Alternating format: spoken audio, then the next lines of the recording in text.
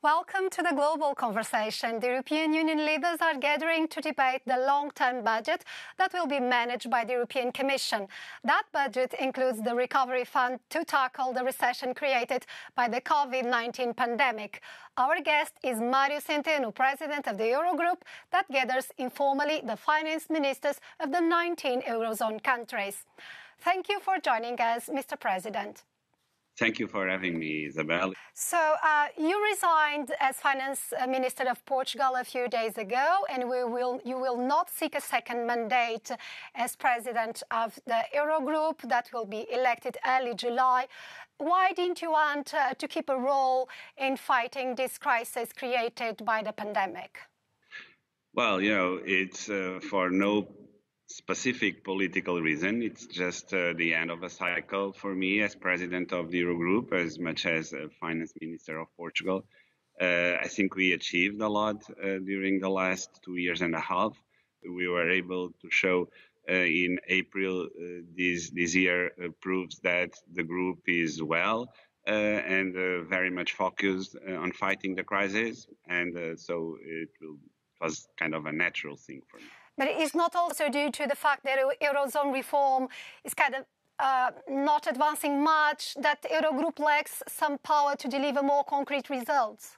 We achieved a lot on Greece, on the ESM treaty reform. We also approved last October the embryo of a Eurozone budget. That now is the basis for the resilience and recovery facility proposed by the Commission. I think we indeed proved that the group is very important for Europe, and I am very happy and pleased with the results we achieved. So the Eurogroup approved 3 loans instruments worth of 540 billion euros to deal with the COVID-19 impact, but it didn't generate much enthusiasm. Are there any member states resorting to these instruments? There is a backstop for firms with the EIB, and it is almost implemented. And I am pretty much sure that the 200 billion worth of guarantees of the EIB will be used fully. There is one for workers, sure, and actually countries already informed the Commission of their intent to use these loans to finance programs to support employment. And then the third one, which is the ESM. It's again a backstop for sovereigns. What we have to evaluate at this stage is that markets are reacting very well to all the decisions that countries and the European Union are taking. There's plenty of liquidity, no difficulties in market access. But the European Central Bank increased its program to buy public debt by 600 billion euros. So you are very confident that the markets don't expect a turmoil coming from this part of the globe. The response of the ECB is part of our collective response.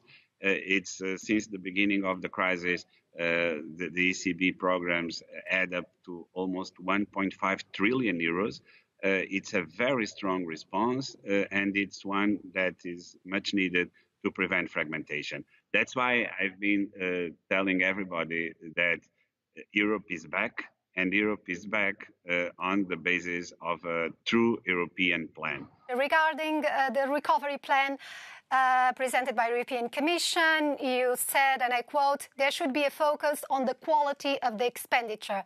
But there is a heated debate about the balance between grants and loans. In the end, what will be doable in terms of convincing member states, the famous frugal ones and the more expansionist ones? The negotiation is going to be tough, that's for sure.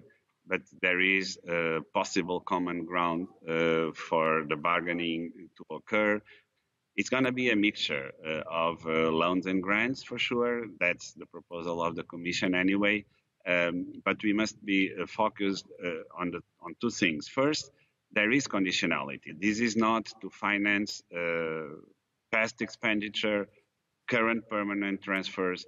This is to finance a structural change in Europe related with the green economy and digital. This is very important, and we must stay focused on that. And the second idea is that there is no troika-like conditionality, so we are stronger because we are flexible and united. We are at the departure point, but how to make sure that the countries will stick to those conditions in their national programs in 1 or 2 years' time, when political conditions might even change, there will be elections? I keep repeating so people remember that we had the most coordinated ever fiscal stances across Europe in the pre-COVID moment.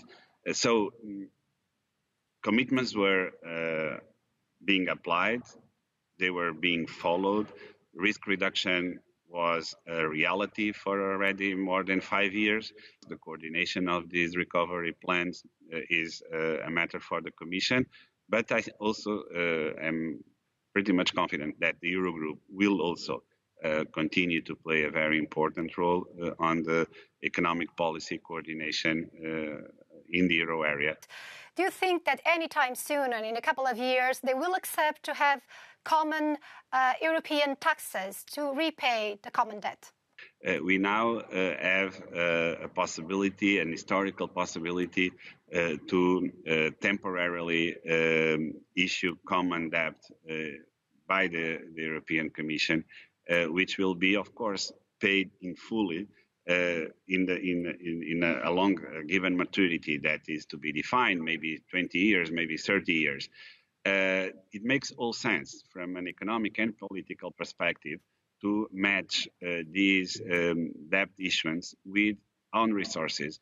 So we must work together to find these new sources of revenue for the union as a whole.